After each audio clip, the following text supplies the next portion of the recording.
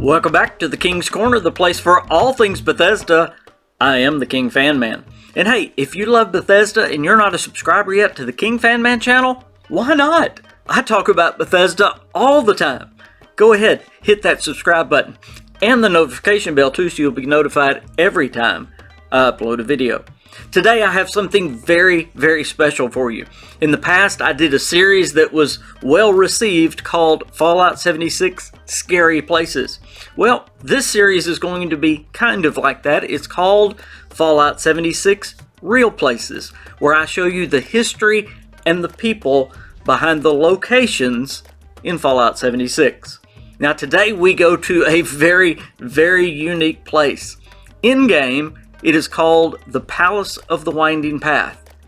In real life, it is simply called the Palace of Gold. The Palace of Gold, or sometimes simply called the Palace by locals, is located in the beautiful mountains of Marshall County, West Virginia, near the town of Moundsville. It is a very odd sight, to say the least, and to say it stands out from its surroundings is a complete understatement. It has been called America's Taj Mahal. Of course, in Fallout 76, it is known as the Palace of the Winding Path.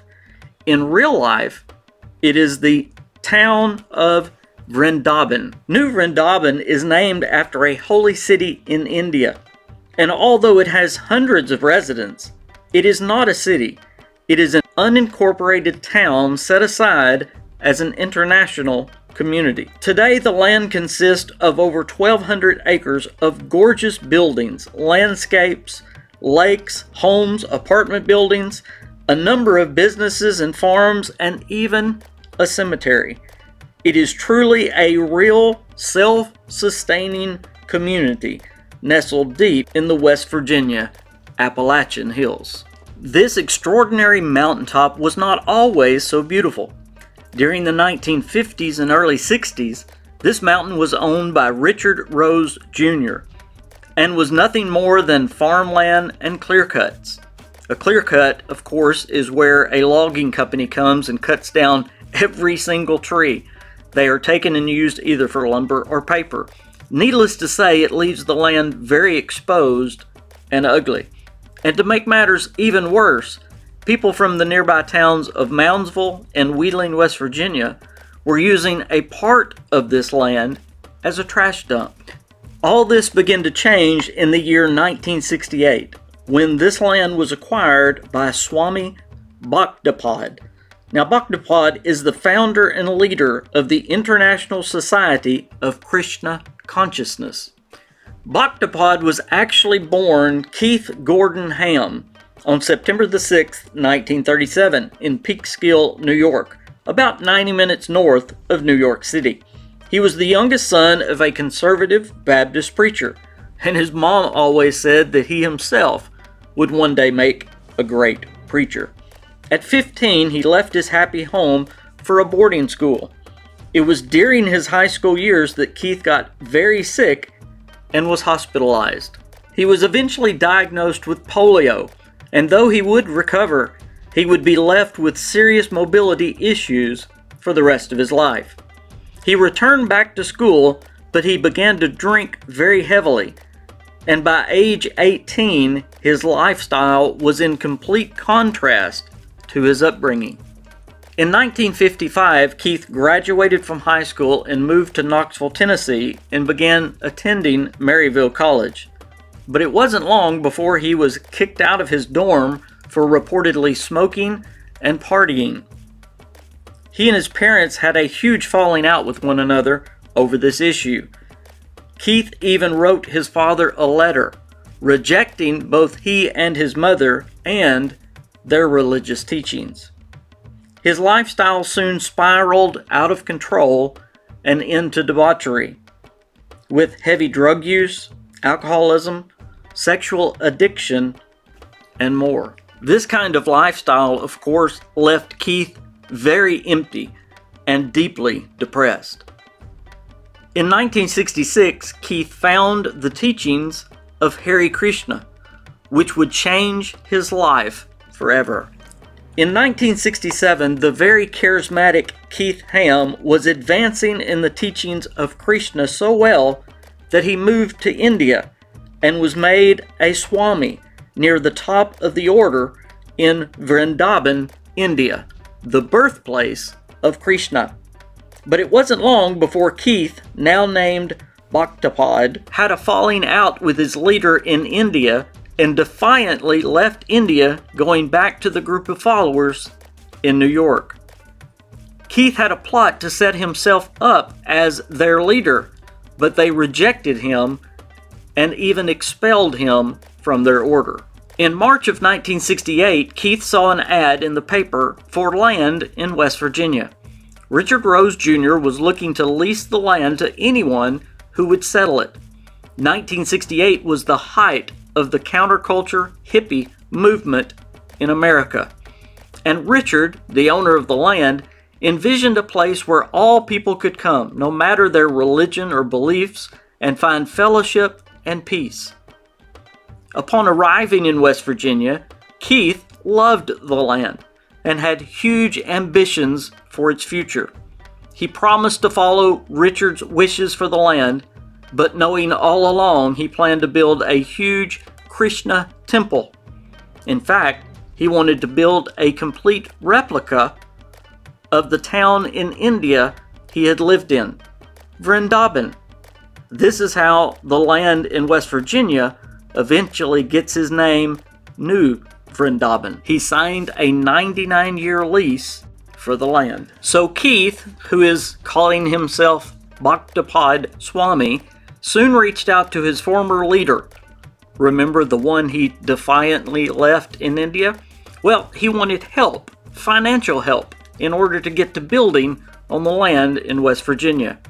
So how did this charismatic Swami get his former Swami to accept him back in good favor and get financial help? Well, he promised to devote the glorious temple to his former leader. Well, that was just enough, and Keith was back in business. Keith and a small group of followers began work on the town in 1968. It wasn't long before the landowner was furious when he found out that everyone on his land was a follower of Krishna. He had wanted a place for all faiths. For the next few years, their numbers steadily grew, and they began to farm the land and quickly became a self-reliant community. Money was also rolling in because every member of the community would give up all their earthly possessions upon entering citizenship in New Vrindaban. In 1972, they had raised enough money to begin construction on the palace. Now, they would begin the project with $600,000 worth of materials, and all the work was to be completed by the members of the community. It would take 7 years and $2.1 million to complete this magnificent structure. From 1979, with the completion of the palace, to 1987, also known as the Golden Age of New Vrindaban, the community thrived. The property expanded to over 2,500 acres and over 600 resident devotees of all ages. They were completely self-sustaining with many farms and farm animals of all kinds, plus shops where residents could trade for all their needs. In just a few short years, this rugged piece of land, isolated in the West Virginian hills, had gone from one small shack with no electricity to a place that CNN called America's Taj Mahal and one of the 8 religious wonders of the USA. It was not only a place where new devotees were flocking to, it was also open for tourists, and thousands were coming to see this new wonder, the Palace of Gold. Money continued to flow into New Vrindaban, too much money. And it was found later that their leader, Swami Keith, acquired over $10 million just for himself in the first 4 years he was there. And that's not counting the almost $3 million he raised and gave for construction of the palace. So how was he getting all that money? Well, it's already been said that he would get all the worldly possessions of the community's members. But this even falls way short of the 13 million he had obtained in those short 4 years. According to former members, Keith had slowly built a personal cult for himself, funded by illegal activities that included alleged drug running, prostitution, mail fraud, and even murder. By 1987, many in the community became disenchanted with Keith's leadership, and some began to leave. In 1988, even the wider Krishna community outside of New Vrindavan blacklisted both Keith and the whole community. Former members again reported that Keith was carried around on a jeweled seat, and all the devotees would bow when he passed by.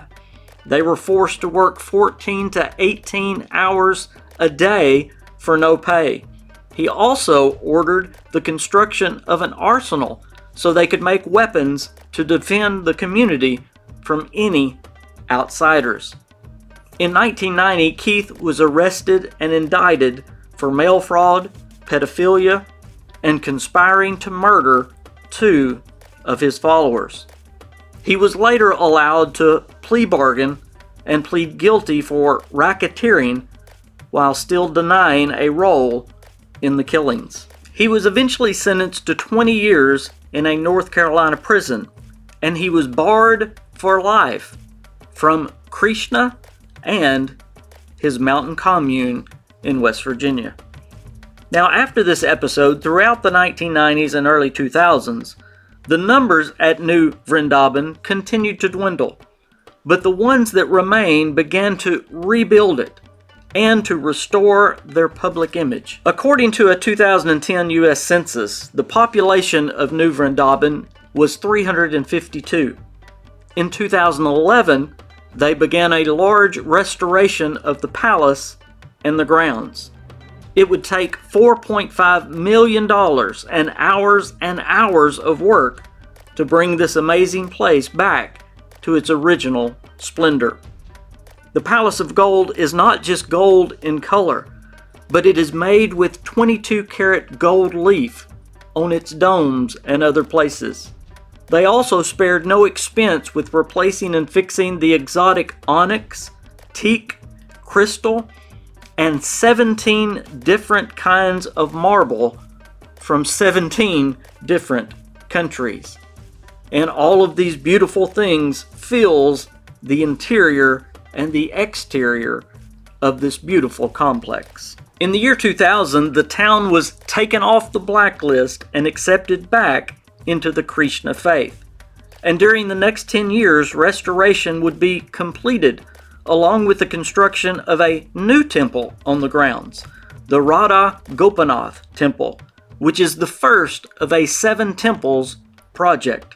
In 2018, New Vrindavan celebrated its golden day, reminiscent of its glory days back in the early 1980s. And in January of 2021, as the Krishnas observed 40 years in their Marshall County home, their joy was twofold, as a several-year undertaking to have the Palace of Gold recognized on the registry as a historic place was approved. Today, New Vrindavan is supported by a growing congregation, and they often host grand festivals, conferences, and an estimated 50,000 tourists and pilgrims each year. And it just so happens to be the largest Hare Krishna group in all of America. So the next time you visit the palace, you will now know the real story behind this gorgeous landmark of West Virginia and the people who built it.